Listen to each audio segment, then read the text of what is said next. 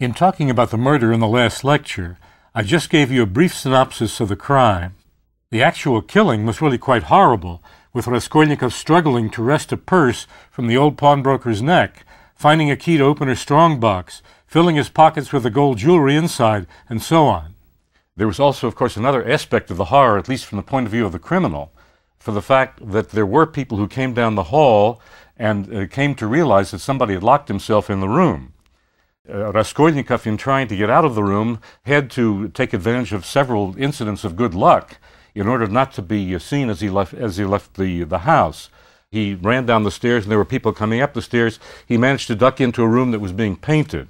And of course, these details came back later on to haunt him because the painters realized later on that somebody had been in that room. As a matter of fact, something was even dropped. These details, plus the terrible knowledge of what he's just done, are things, of course, that go through the murderer's mind, go through Raskolnikov's mind over and over again after he gets back into his room. And we begin to get inside the mind of somebody who's committed such a terrible crime. The first thing he does, of course, is to try to hide the parts of his clothing that are covered with blood. Then he falls down on the bed and gets into a position that's almost close to insanity. He ends up on the bed pitifully clutching some socks together because he's afraid that these socks might have some spot of blood on them that might be seen. His friends come in. Of course, the landlady and the people living in the house report to some of his friends that he seems to be in a terrible condition. The two friends who come in, of course, become very important characters in the novel. One of them is Razumikhin. In Russian, the word razum means intelligence or rationality. Razumikhin is the one who stands for a somewhat calmer rationality, a somewhat calmer kind of decency, and later on will be attracted to the sister of Raskolnikov, Dunya.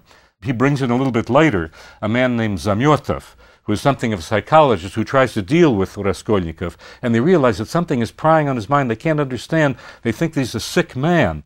And of course they notice that as soon as they start talking about the murder, which of course has tremendous resonance now in the city of Petersburg, he gets terribly upset, so they realize they have to avoid talking about it with him. Of course they have no idea that he would be involved in something like that. Furthermore, they know that his family is coming. He realizes that his mother and his sister are coming to visit him in Petersburg, and of course he's terribly worried about the impression that he'll make on them, and he doesn't dare let them know that he's been involved in such a terrible murder.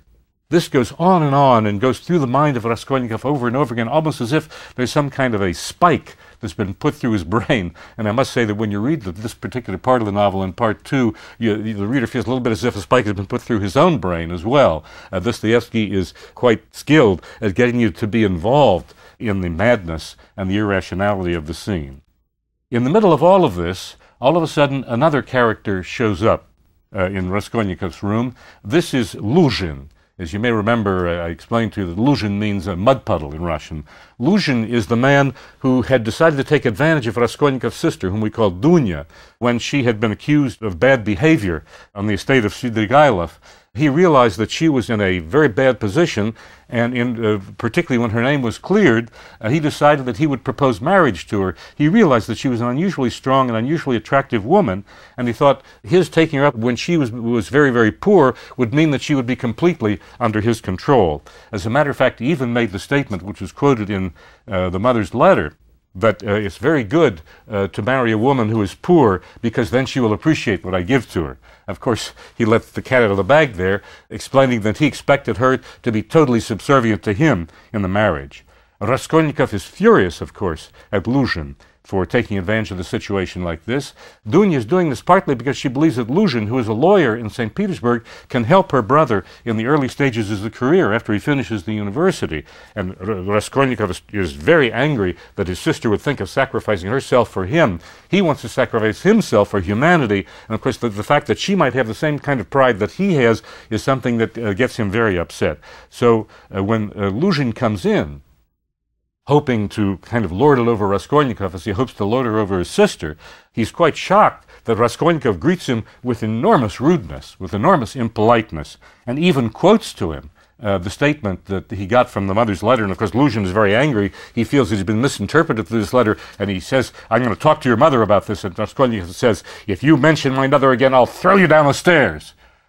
Razumikhin is quite shocked by this, that he would behave toward the fiancée of his own sister in such a rude way. He says, Rodya, calm down, try to bring it. And of course, the more he tries to calm him down, the more angry Raskolnikov comes. Finally, Dr. Zamyotov tries to tell Luzhin, look, can't you see you're upsetting the man? He's my patient. Kindly try to get out of here as gracefully as you possibly can. Luzhin is deeply insulted. And of course, Raskolnikov has built up against himself an enemy that will try to do all kinds of nasty things to him. Meanwhile, Raskolnikov is waiting for the approach of his sister and his mother. And of course, this is a very difficult thing for him, because he realizes they'll see him and they'll see what kind of a state he's in. Finally, Dostoevsky builds up the suspense. He's a marvelous master of suspense in these novels. He believes in suspense just as strongly as Tolstoy is against suspense. And suddenly, the family appears. And he tries very, very hard to be kind to them, not to give them the impression of the terrible state that he's in. And of course, they immediately notice that, what's this? He's acting as if this was some kind of an official meeting. Why is my son, and in Dunya's case, my brother, behaving in such a formal, stiff, inflexible kind of way? They can't quite understand it. Razumikhin desperately tries to get them out of the room, to try to explain to them that their brother has obviously been attacked by some kind of sickness. They shouldn't irritate him. Eventually they do go out of the room, and of course by this time Razumikhin is tremendously attracted by the beauty of Dunya, of Raskolnikov's sister. And on the one hand he realizes that she's a woman who is betrothed to another man, but he doesn't dare act toward her in the way in proposing some kind of love between them. On the other hand, he can't restrain himself, and of course in the struggle he turns out to be sort of clumsy like a bear. And the more clumsy like a bear he becomes, the more they realize that this is a very decent man. It's a wonderful paradox. You would think that in meeting somebody, it would be good manners that would attract that other person to you. But in this particular case, the Razumikhin's bear-like qualities, Razumikhin's inept and clumsy kind of qualities, only endear him more to Dunya. And you realize that a relationship will grow up between them in the novel, in spite of the fact that she's betrothed to another man. In short, the whole situation around Raskolnikov is terribly upset. And of course, Dostoevsky is trying to get across to you what happens inside a person when that person is engaged in some kind of violence, in some kind of terrible scheme. It turns out that the prosecuting attorney in Russia in those days, the person who investigated a crime and the one who prosecuted in the trial was one of the same person. So that the character of Porfiry Petrovich is a kind of a cross between an examining magistrate and a prosecuting attorney. The very name Porfiry, of course, implies something, because Porfiry is purple in Greek. And of course, the idea of the purple, that is the emperor of the Byzantine Empire, was somebody who was always born in the purple room and who always wore the purple. There's something royal, there is something majestic about Porfiry Petrovich. And Porfiry Petrovich, of course, is increasingly suspicious of Raskolnikov, and he tells his relative Razumikhin that he would like to talk to this young man. He finds him very interesting, a very unusual case. There's nothing less that Raskolnikov would like to do than to encounter Porfiry Petrovich at this point, but he realizes that if he refuses, it would look very suspicious. So he agrees to go with Razumikhin to meet Porfiry Petrovich. And of course, Dostoevsky gives you a marvelous scene of psychological torture. Porfiry Petrovich very quickly understands that there's something off with this man, that his behavior is very, very suspicious. And Raskolnikov is bound and determined to appear before him as a totally normal man who in no sense could possibly be guilty of the crime of which, as a matter of fact, he was very guilty. So, of course, he goes in almost as laughing, as if he's making some kind of joke. And Porfiry Petrovich responds to the bait and says, "Oh, well, I see you're a very happy man. That's very, very nice." He said, "You know, I find you a tremendously interesting young man, Mr. Raskolnikov." I said, "Really? Why?" He said, "Well, do you know that article of yours?" I said, "Well, what article? What are you talking about?" So, well, surely you must remember you wrote an article that was published. Raskolnikov did not even know that the article had been published. And, of course, in the article, he had evidently written that there are two classes of people in the world. There are ordinary people who are bound by ordinary rules of behavior and laws of laws of the land. And then there are, occasionally, there are born some people who are very, very special. People like Napoleon, people like Muhammad, who are entitled.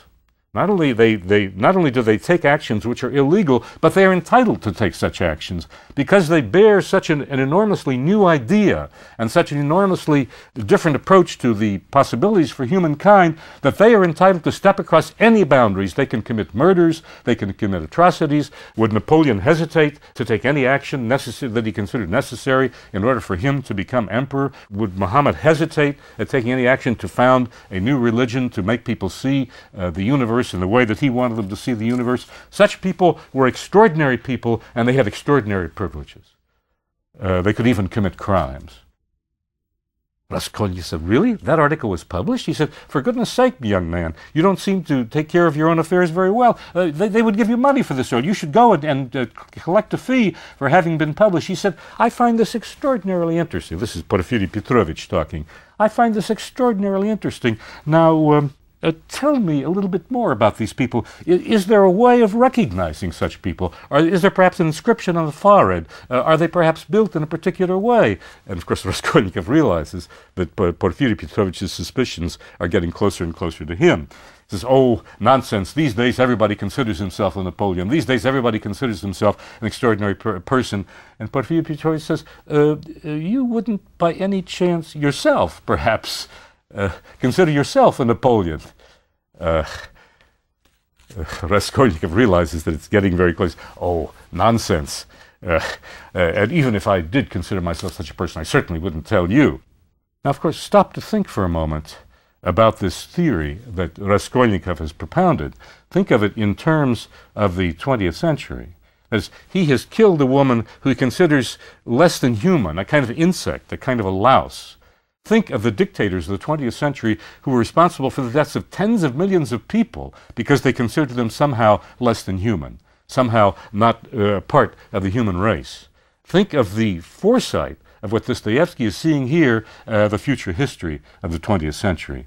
This is a very powerful and a very troubling part of the novel. Raskolnikov realizes that he's in big trouble with the law and with Porfiry Petrovich, and he's going to have to be very, very clever to escape the suspicions of Porfiry. If he was in bad shape when we saw him at the beginning of Part 2, after the murder, he's in much, much worse shape now. And of course, Dostoevsky builds up all kinds of incidents together with Porfiry Petrovich and all kinds of conversations which only build the tension of the novel. If there's anything that Dostoevsky is brilliant at, it's increasing tension when you think it's gotten to such a point it couldn't possibly get even worse. He makes it worse. And Raskolnikov, of course, is a victim. You understand, of course, that he's been a criminal, that he's exercised a murder on somebody who is his victim, but he in turn has also made himself a victim. There's no victim who is in more suffering in this novel than Raskolnikov himself. Although one thinks, of course, that he's trying to reduce an old woman to the category of a louse or an insect. That's also a terrible kind of suffering. In any case, he mulls over this. He gets involved in situations which only get him in more and more hot water. He goes back to visit the scene of the crime, and he meets a person who even calls him to his face a murderer. When he's at the height of tension and the height of guilt and the height of worry, he suddenly falls onto his bed in his room, and all of a sudden he sees the old woman before him, and he takes the axe and he hits her over the head again and again and again. And the more he hits her, the more she laughs, the less she goes down. We suddenly realize Dostoevsky, in the beginning of the description of the scene, you think that this is actually happening, and it takes a while for you to realize that you're once again in a nightmare of Raskolnikov. And of course, sometimes it's very, very difficult to distinguish when it's a dream and when it's true. He makes you realize exactly what it feels like to go through a terrible dream. He's a past master at that kind of thing. And so he's hitting this old woman again and again and again over the head. He's beginning to sweat. He's getting desperate. He's getting anxious. And the more he strikes, the more she laughs at him. And suddenly, through this dream, it's as if he's almost half awake. You know, sometimes when you're having a nightmare, you get to the most terrible kind of part of the nightmare. You suddenly want to wake up. You struggle to wake up. Sometimes you can't wake up, and sometimes suddenly you do wake up. Here he is struggling to wake up, and he's aware vaguely that there's some presence in the room.